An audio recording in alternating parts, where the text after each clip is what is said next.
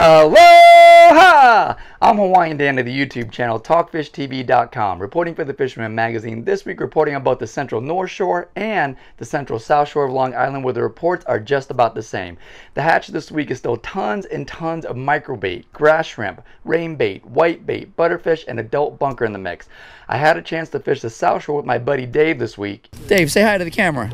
Hi to the camera. And it is simply flooded with life everywhere. Tons of rainbait with birds diving everywhere. Bunker and mackerel and dolphin putting on a show just off the beach. The day bite on both shores are producing snappers, bluefish, porgy, sea bass, fluke, stripers, sea robin, and of course the unintentional blackfish. The night bite is still producing tons and tons of schoolie stripers, porgy, sea bass, and unintentional blackfish swimming around, as well as bluefish. The 3/8 ounce white popeye or buckeye bucktail is stealing the show this summer.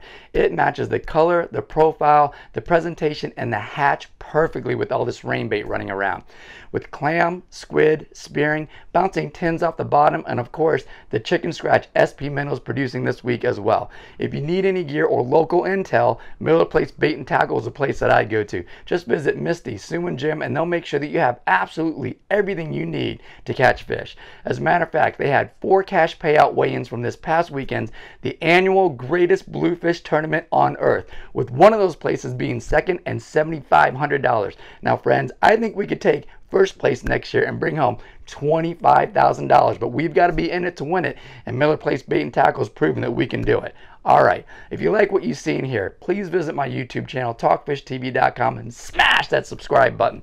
Seminar and tutorial fishing videos are going to begin soon, so you don't want to miss out. Now get off those couches, grab those rods, and get out there and fish. Remember to follow the rules. Practice your social distancing, mask up, spread as much aloha as you possibly can, stay safe, stay strong, and I love you, Long Island. Now back to you, Tim. Aloha.